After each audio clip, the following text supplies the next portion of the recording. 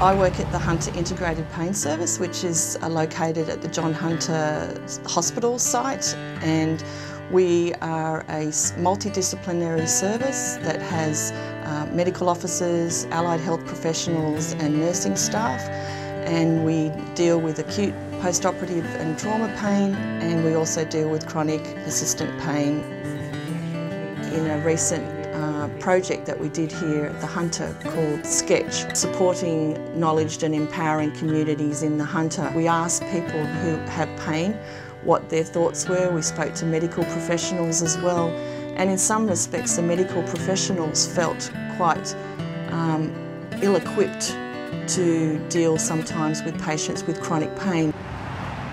Of course, the Hunter New England Area Health Service is really large, or local health district is really large. So off we went and we started listening to people in pain throughout the region over a 12-month period, and once we heard what was going on for people, we understood that a major finding was that people were having real problems accessing their health services, and they were also really not understanding what was causing their pain to go on for a long time. The patients said, you know, the doctors, they don't understand, and then sometimes the doctors were saying to us that they would have liked more information or more support or more education around it. Through that whole process we got such amazing community engagement and hopefulness, because once people heard what can be done and what current thinking was in pain science, it was much more hopeful than they had thought.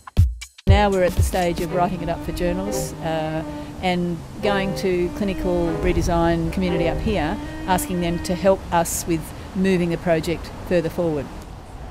We actually created a methodology for engagement, you know, not rocket science, but listen to people first before you start telling them what to do.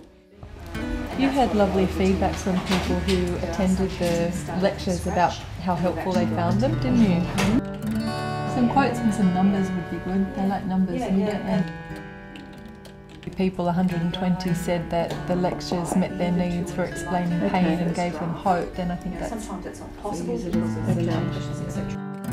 you have a narrative that is about hope, you're more likely to get well. Whereas if you have a narrative which says, I've been told that I will never get well and there's nothing I can do about it, and I'm just going to have to learn to live with this, that's a very negative bit of narrative.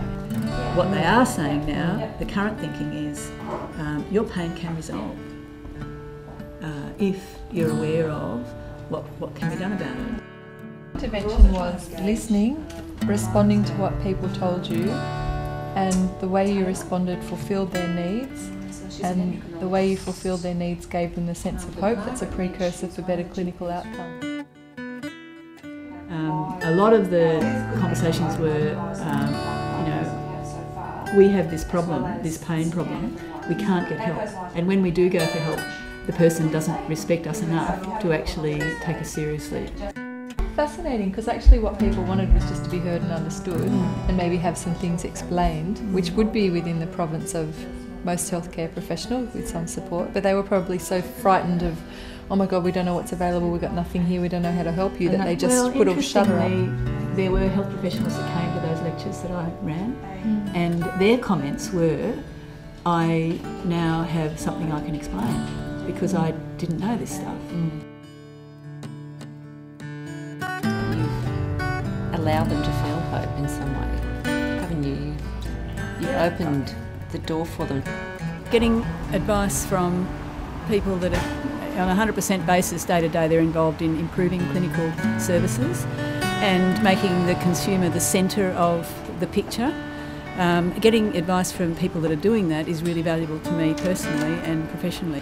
It's invaluable from my point of view, and they can see the big picture and they can see where it's all interrelated with everything else. So I found it really helpful for us.